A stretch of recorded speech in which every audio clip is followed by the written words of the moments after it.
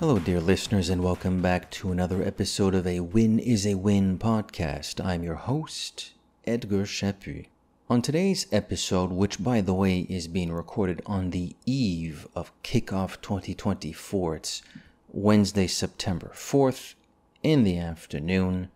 Beautiful day, but because I love doing this show, I'm recording a podcast. So naturally, I'm inclined to talk about the NFL with some big storylines headed into the regular season. But I don't want to speak too generally. I feel like if I wanted to do a general predictions episode, I probably should have done that a few days ago, maybe even a week ago. Whereas now that kickoff is a little over 24 hours away, I'd rather talk about some more specific stories regarding more particularly wide receivers. And there are four that I have in mind, and they're all fantastic talents for the respective teams. They've earned their spurs throughout their time thus far in the NFL, and they all have had or are living contract situations. So I'm sure you can already guess some of the names I might be talking about on this episode. So let's have some fun with this and dive in and see what these contracts mean for the players, for the teams, and maybe who made the right decisions.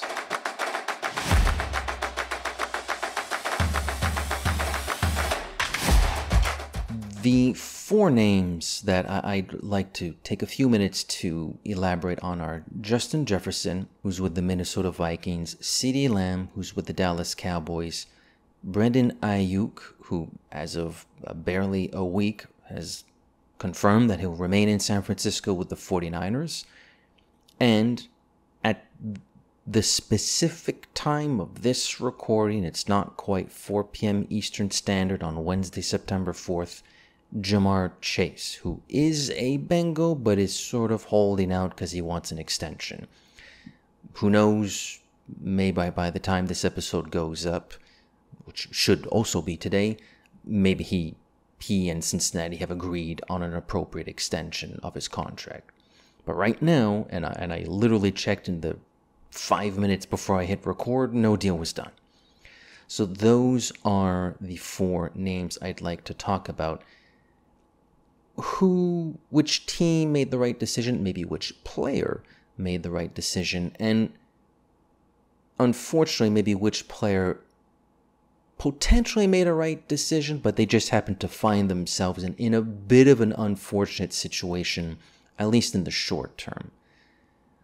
As for those latter qualities, I'm thinking most notably of Justin Jefferson in Minnesota. Now, his contract negotiations were settled quite early. They were settled in June, almost 3 months ago, maybe even 3 months ago to the day. Not quite. He signed for 4 years. Pretty much everybody we'll talk about signed for 4 years, notwithstanding Jamar Chase, because he's holding out.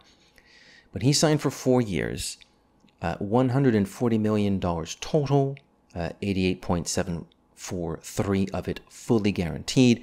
It's an average annual value of $35 million per season.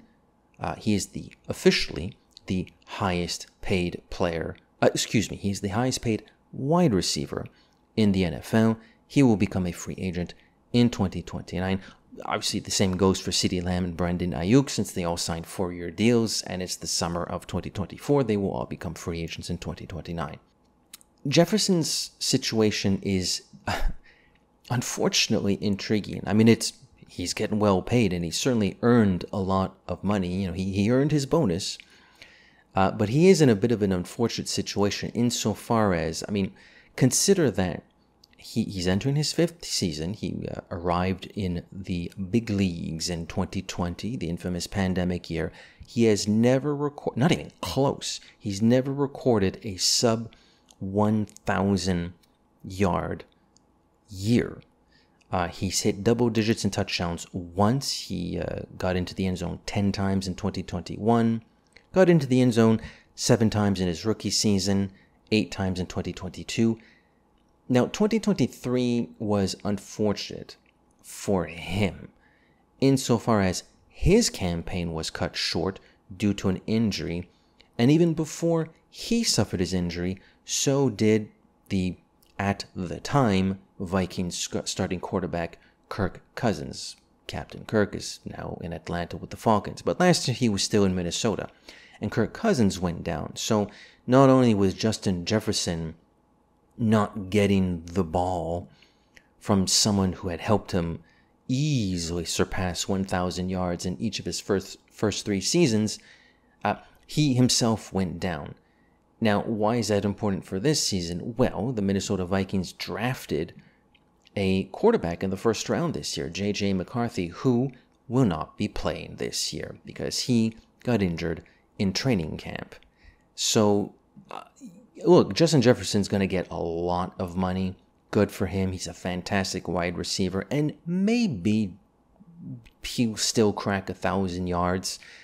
I mean, Sam Darnold is the next man up, and I think we know Sam Darnold. He is a known quantity, and Darnold's backup is Nick Mullins, the third stringer, usually fourth stringer, but obviously in this case, third stringer is Brett Rippon, who I barely know. So not only was success in 2023 offset or marred by injuries, but so is 2024, and we haven't even reached kickoff Thursday. So that's a little bit unfortunate.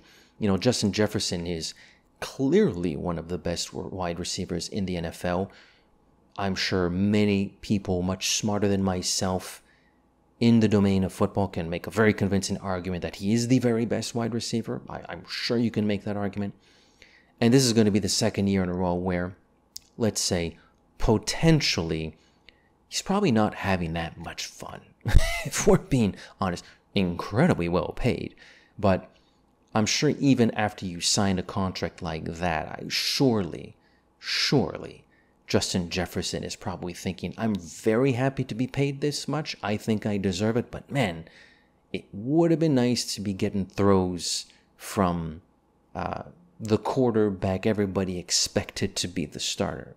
We know who Sam Darnold is. It's not great, but getting well paid.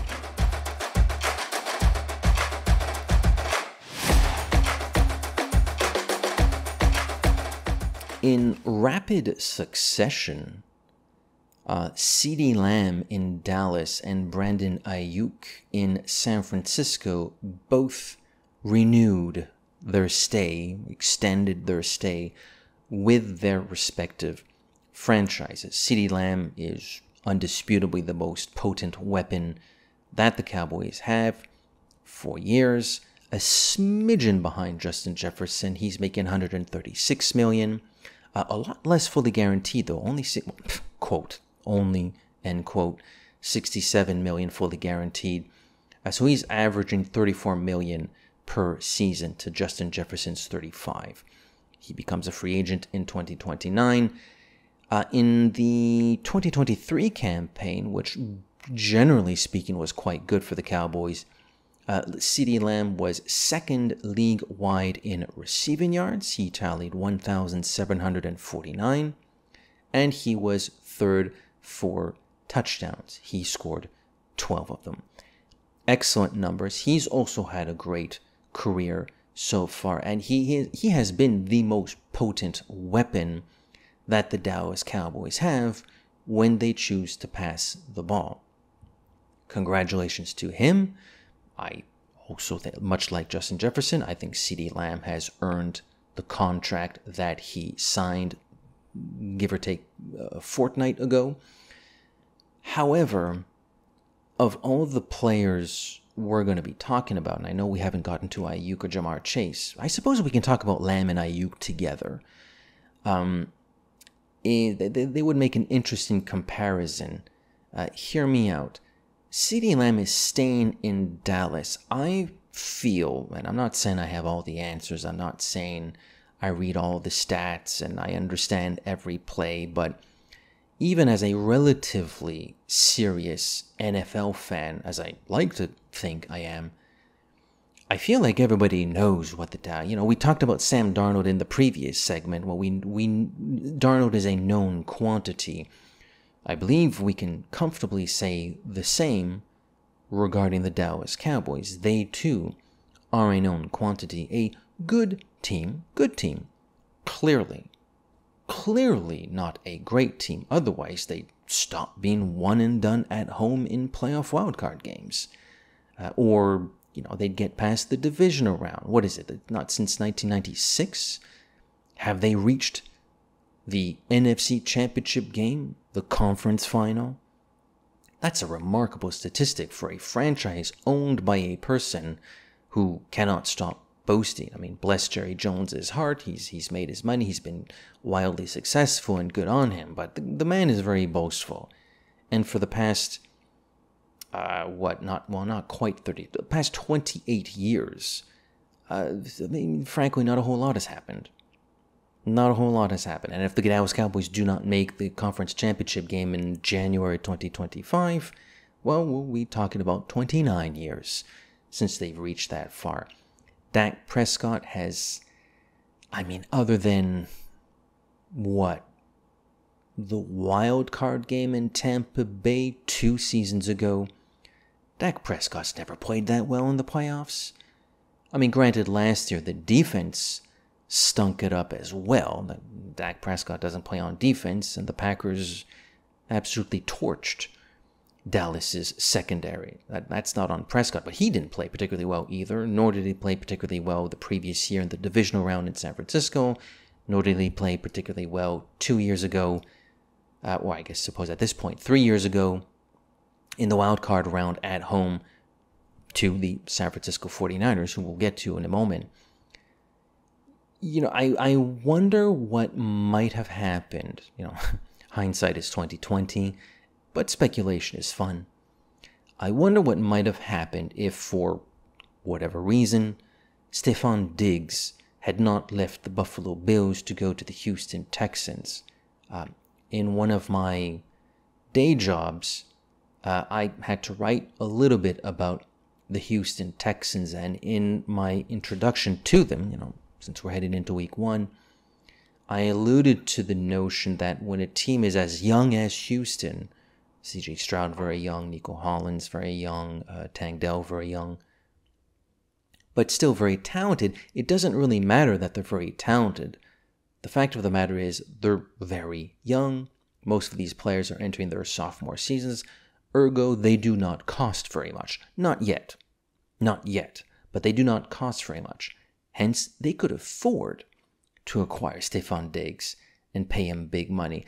I wonder what might have happened if negotiations between the Texans and the Bills had fallen through and Diggs was still in Buffalo. Would Ceedee Lamb still be a Cowboy?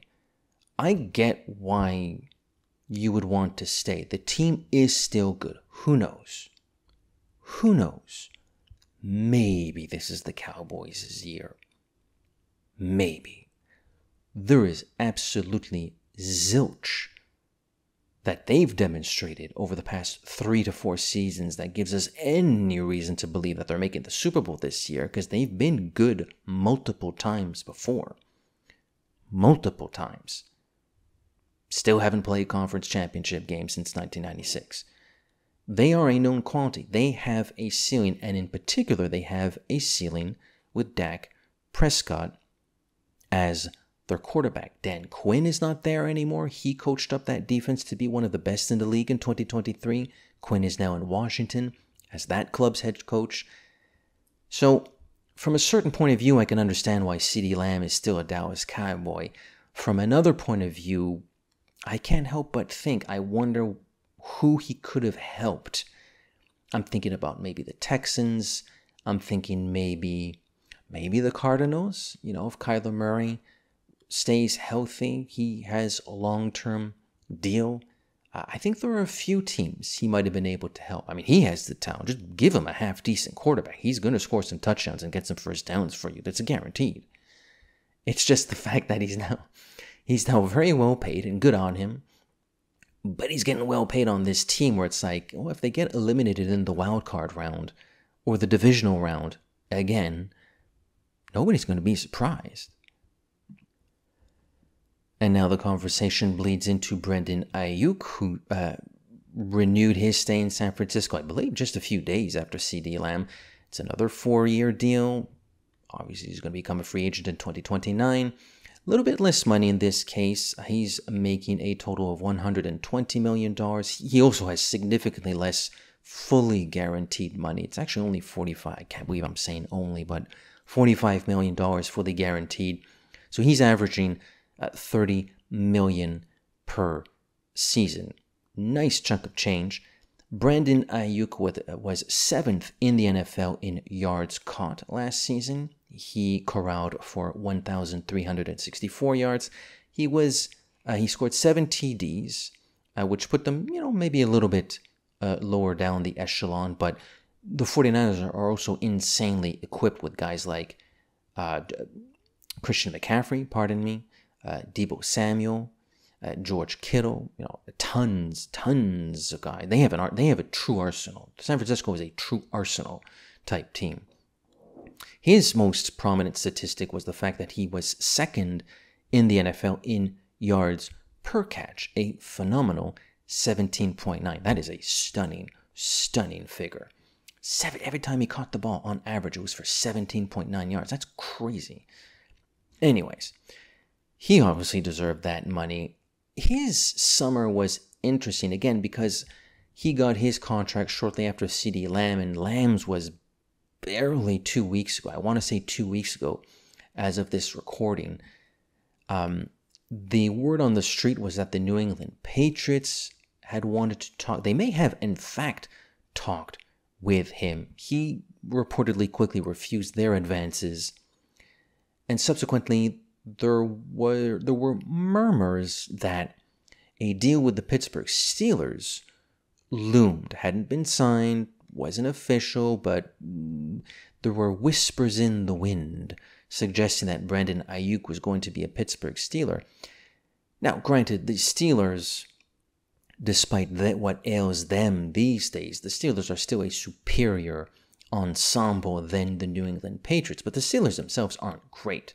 In fact, Mike Tomlin, he's a pro, he's a veteran coach, he knows how to talk to the media, and he knows what to say, but he hasn't necessarily said the most glowing things about Russell Wilson and Justin Fields, the two new guys, quote-unquote new guys, in Pittsburgh. Russell Wilson is trying to recharge his career after 2 ostensibly lost seasons in Denver, and Justin Fields is trying to, show that he can be a prominent starting quarterback after a few tumultuous early career years in Chicago. But it's mostly a defensive team. It's mostly a running team. That is a franchise historically, but up until today, that loves to get the offense going with the run game. I just don't know, because Justin Fields, the jury's kind of... actually, I'm not even sure if the jury's out on Justin Fields. He just doesn't seem like a great passer. Maybe you can argue that the jury's still out as to whether Russell Wilson can rejuvenate his career, but again, that's still a question mark. I was quite surprised, and I was listening to some podcasts. I won't name any names because I'm not in the mood nor the business to throw other people under the bus, but I listened to a show or two where the hosts were quite convinced that a deal with Pittsburgh was imminent, which I don't know. I just thought it was very, very funny. It almost felt like had that gone through, the Steelers deal, it almost would have felt a bit like a Tyreek Hill to the Miami Dolphins. Now, you can also make the case that the Dolphins have been, a decent playoff team the past couple of years, and that's true.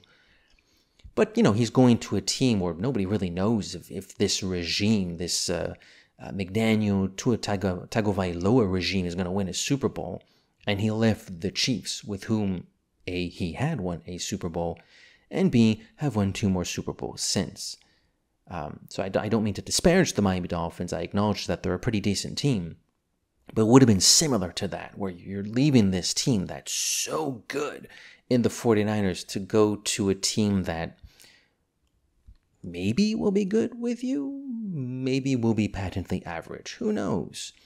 So I thought that was very strange. So unlike Ceedee Lamb, where I'm happy he has money, but I'm a little bit sad where he's getting his money.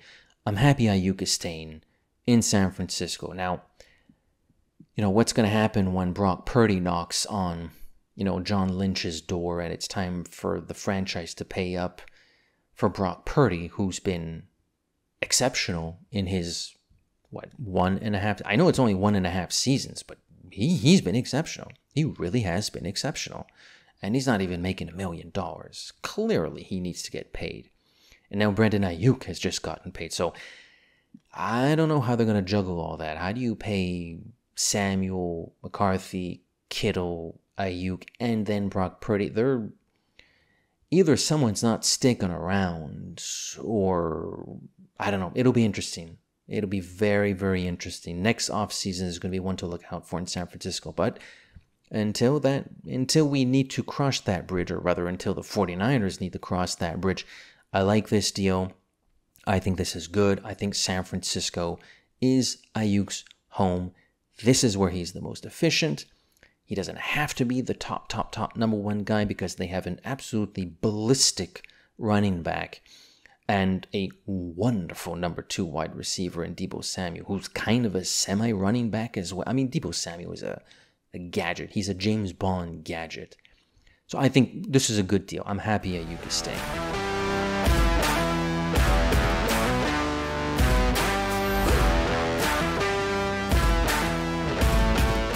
And lastly, the Ja'Marr Chase situation in Cincinnati. Now, Ja'Marr Chase is undisputably one of the best wide receivers in the NFL right now. No, this is not a poor man. Ja'Marr Chase is not a beggar on the street.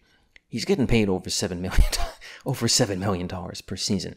But obviously, when you look at the Jeffersons and the Lambs and the Aiyuks who are making $30 million or more, and you take into consideration Ja'Marr Chase's contributions during his first 3 seasons, I think it is, in the NFL, 3 seasons, obviously he needs to get paid more than $7.7 million.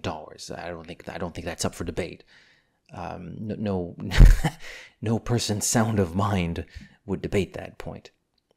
This guy clearly needs to get paid 4 to 5 times more.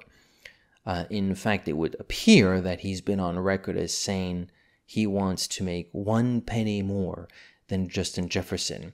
Not because he genuinely sees Jefferson as a rival. They actually happen to be personal friends.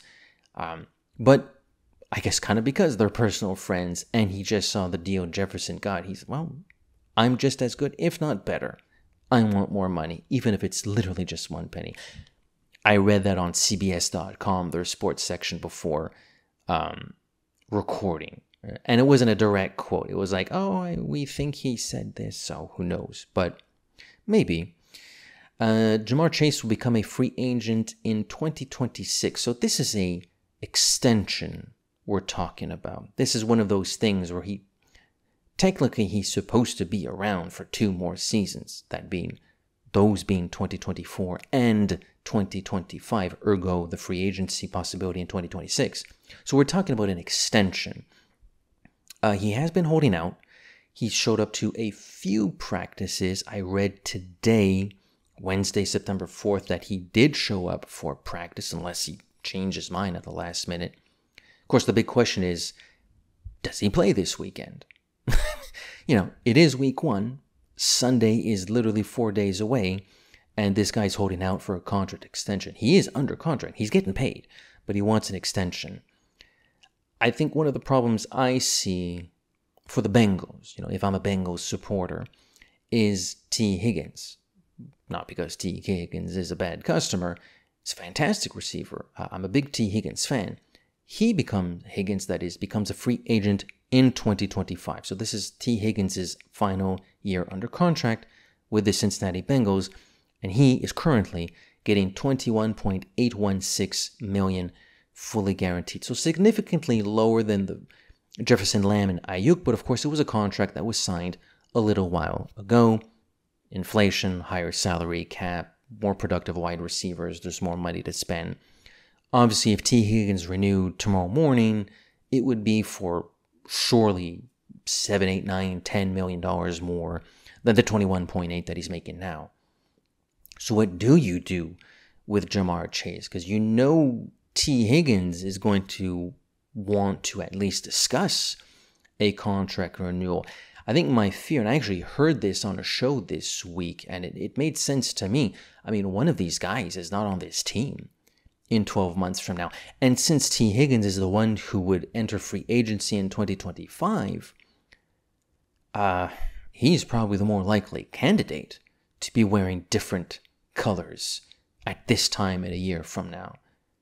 The Bengals would probably extend Chase before they extend Higgins. As good as Higgins is, and he is quite good, Chase is simply better. So that seems to be the big problem right now in Cincinnati. There's going to have to be an extension for Chase, which is completely understandable. I don't think they would dare. I don't think they would dare not re-sign Chase. Although I'm sure they love paying him only $7.7 million a season these days, given his contributions. But there must be some worries in the front office that T. Higgins might not be wearing orange and black striped jerseys and helmets in the not too distant future. There you have it. That was another episode of a Win is a Win podcast. I have been your host, Edgar Shapiro. This one was a little bit longer. I actually did not expect to be flirting with 30 minutes here. I try to keep these a little bit shorter, but we had a lot to talk about, and I thought this quartet of wide receiver situations was quite interesting, especially since we are on the cusp of week 1, and obviously some of these storylines are not complete, and they may hang over one of these franchises, at least during the first few weeks of the regular season. I hope you enjoyed this episode. We try to do these as regularly as possible. Check out the YouTube channel. Search for my name, Edgar Chaput, at 1793, or that is to say, at Edgar Chaput 1793, or just Edgar, Win is a Win. You should be able to find me. I'm on X, formerly known as Twitter, at Edgar Chaput 1983. By the way, Chaput is Chaput. I'm also somewhat active on Facebook. It's just my name, Edgar Chaput. Thanks so much for listening. We'll catch you very soon, and take care, guys. Ciao.